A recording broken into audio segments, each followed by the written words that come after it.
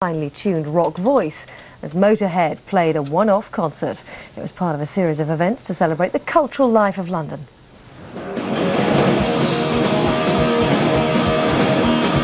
In the hallowed halls of the Royal Opera House, in front of 450 lucky fans, the world's loudest band let rip.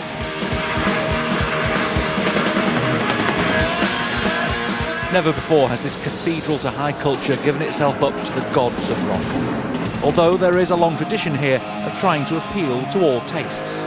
Well, in the old days, we used to be open up as a music hall. We had a cinema here. We had a lot of other stuff going on. And now it's nice to have a rock band which rocks the house. Opera and rock seem unlikely bedfellows, and a few of tonight's early arrivals will have to work on the dress code.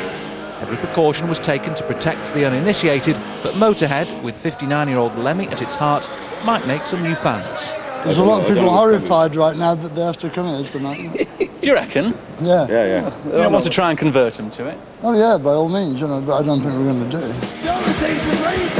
Fans who missed tonight's gig needn't worry. Motorhead will tour the UK at slightly bigger venues from November.